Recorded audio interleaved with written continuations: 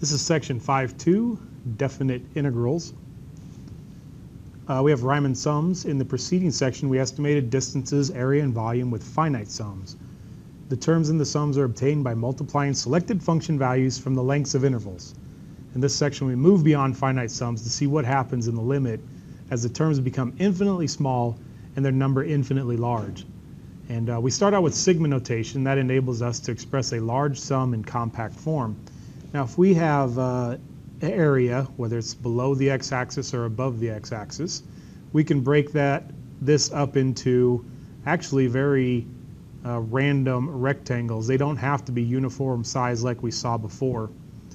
And this says that we sum up k equals 1 to n, and that is the number of rectangles we have. And a sub k, the area of each rectangle, equals the area 1 plus area 2 plus area 3 plus area 4 all the way up to the nth rectangle. Just as LRAM, MRAM, and RRAM in our early examples converged to a common value in the limit, remember when we did 100 intervals and then we did 500 intervals, it was converging to a value, to a common value in the limit. All Riemann sums for a given function on a to b converge to a common value as long as the lengths of the subintervals all tend to 0. So as long as you're making more and more rectangles and all of them are getting smaller and smaller and smaller, that's what this is. The subintervals tend to 0. The latter condition is assured by requiring the longest subinterval length, called the norm of the partition, and denoted by this tend to 0 as well. We have a definition, the definite integral as a limit of Riemann sums. Let f be a function defined on a closed interval a to b. For any partition P of a to b, let the number c sub k be chosen arbitrarily in the subinterval x sub k minus 1 to x sub k. If there exists a number I such that the limit as the biggest partition, the biggest rectangle, the biggest width is going to 0, then the sum of all of the rectangles, this would be the height. If we go back here, all these c sub values are the height of the rectangles. This is the height times the width, the change in x. So from one x value, where'd it go? I hit the wrong one. From one x value to another is the change in the x values. So really this is just base times height equals the area of all of them, because we're summing all of them up. No matter how p and c sub k's are chosen, then f is integrable on a to b, and I is the definite integral of f over a to b. So to find the area under the curve, we do what's called definite integral. Theorem 1 says the existence of definite integrals. All continuous functions are integrable. All continuous functions have, you can integrate them. That is, if a function f is continuous on an interval a to b, then its definite integral over a to b exists. The definite integral of a continuous function on a to b, it's the limit as n approaches infinity, so the number of rectangles. The definite integral of a continuous function on a to b. Let f be a continuous on a to b, and let a to b be a partition into n subintervals of equal length. Then the definite integral of f over a to b is given by the limit as n approaches infinity, or in other words, the number of rectangles is approaching infinity, and then we have the base times the function value, or the height. This is still base times height of the rectangles, where each c sub k is chosen arbitrarily in the kth subinterval. In this definite integral notation, the Greek letters again become Roman letters in the limit. So look, this right here, this is the Greek way to do this. We have the limit as n approaches infinity from k equals 1 to n. And all of that, that's really summation, summing up an infinite amount of rectangles. Well, that turns into the elongated s that the Romans used. So here's an s, and if you stretch it out, it looks something like that. So this is actually the integral sign from a to b of f of x dx.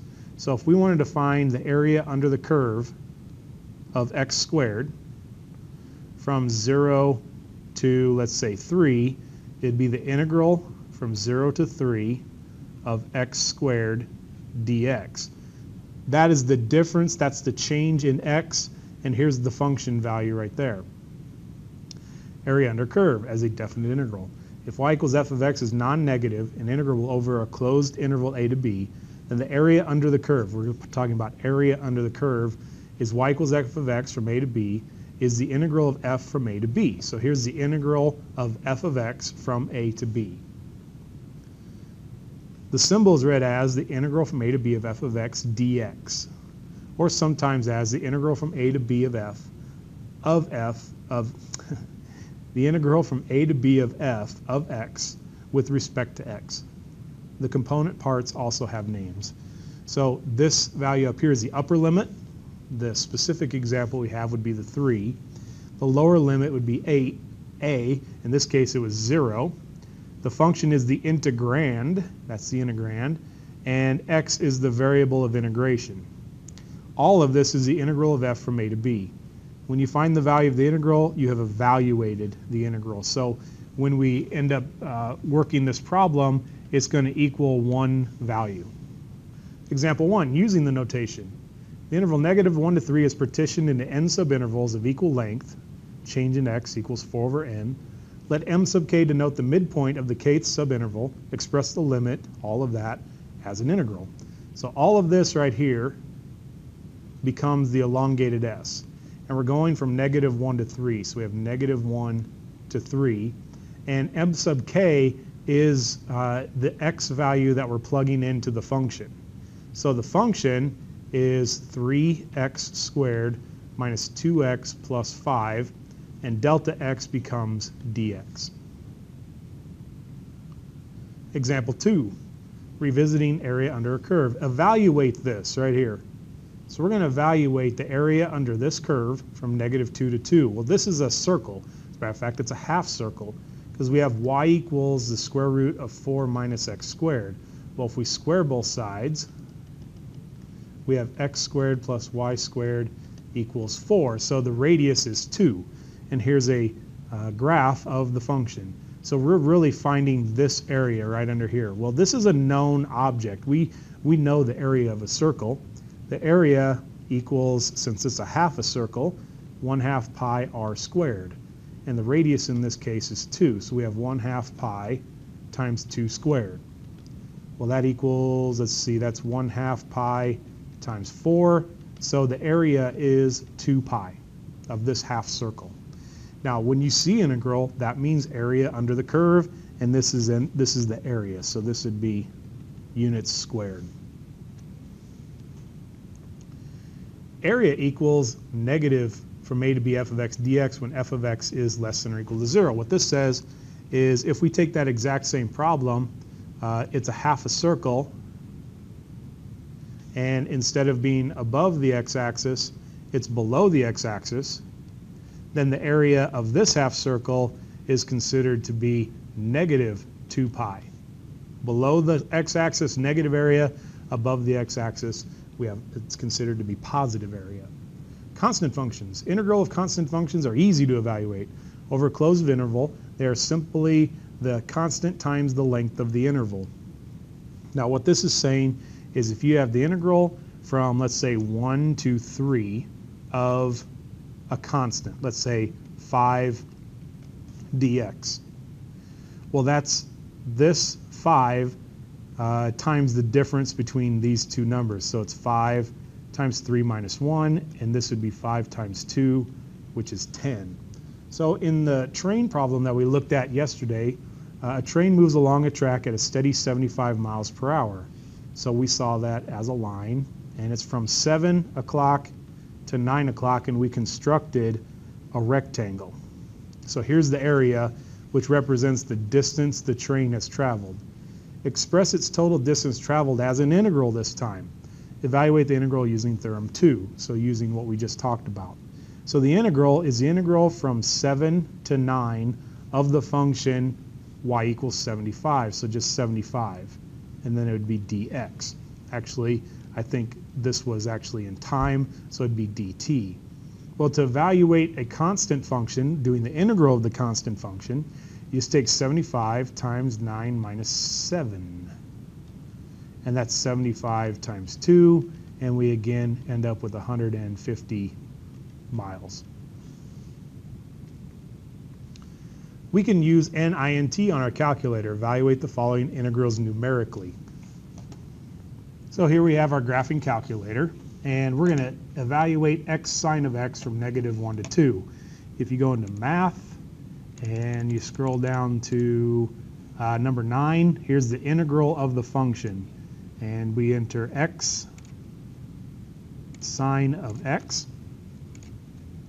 Then we tell it that we're integrating over x, and then from -1 to 2. Press enter, and we have 2.043. 2.043.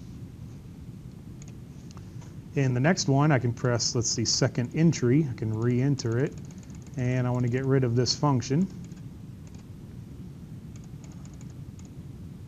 And I can insert 4 divided by 1 plus x squared,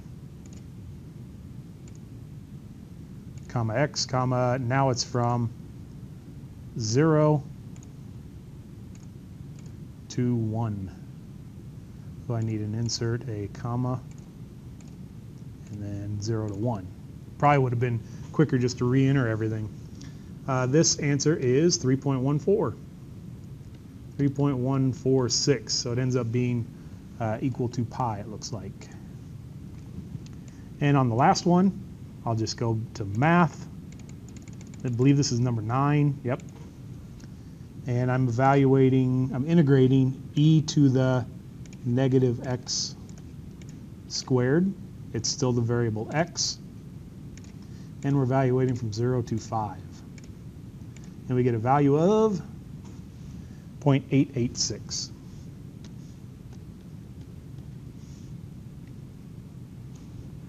Here's what our homework's going to look like.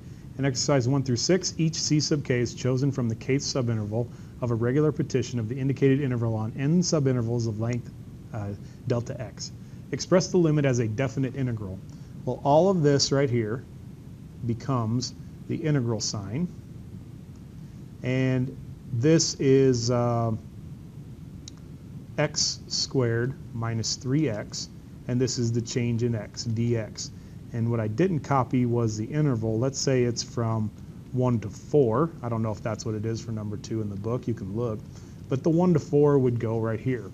Now on this one, this becomes the elongated s. We're going from 2 to 3, and we're integrating 1 over 1 minus x. And this delta x becomes dx. So this is Greek, this is Roman. This is Greek, this is Roman. And we use the Roman symbols almost exclusively.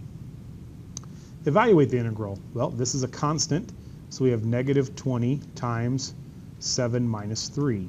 So -20 times 4, -80. This is also a constant over here, pi over 2. So we have pi over 2 times -1 minus -4. It's always subtraction. So we have pi over 2 times 3. So it ends up being just whatever 3 pi over 2 is. In exercise 13 through 22, use the graph of the integrand and areas to evaluate the integral. Well, in this one, we're going from 1/2 to 3/2, and this is a line. And the line has a y-intercept of 4. 1, 2, 3, 4. And a slope of -2, so down 2 over 1, down 2 over 1, and down, let's see, that would go from 4, I need to go down 2. I guess it's over here. Down 2 and over 1, down 2 and over 1. So there's the line right there. So I need the area of this triangle from 1/2 to 1.5. I guess this is not a triangle, this is actually a trapezoid. So the area of a trapezoid equals 1/2 base 1 plus base 2 times the height. Well, I do know what the height is. The height is actually sitting right here, and that's times 1. Base 1 could be this value right here, and it's what I get when I plug a half in. Well, if you plug a half in, you get -1 plus 4, so that's going to be 3. That actually has a height of 3. And The 1.5 or the 3/2, if I plug 3/2 into this, the 2's cancel out. I have negative 3 plus 4, and that's actually a value of 1. So the area of this object, the area under the curve, is half of 4, which is 2. So I've evaluated this integral by evaluating a known area, a trapezoid. This one, we're going from 0 to negative 4. This is also a half a circle above the x-axis. So it ends, not a half, well, this is a half circle, but we're only going from negative 4 to 0. So it's a quarter of a circle. So the area of this one is 1/4 pi r squared. But the radius is 4. So we have 1/4 pi times 16. So this is 4 pi units squared. And this one is units squared as well.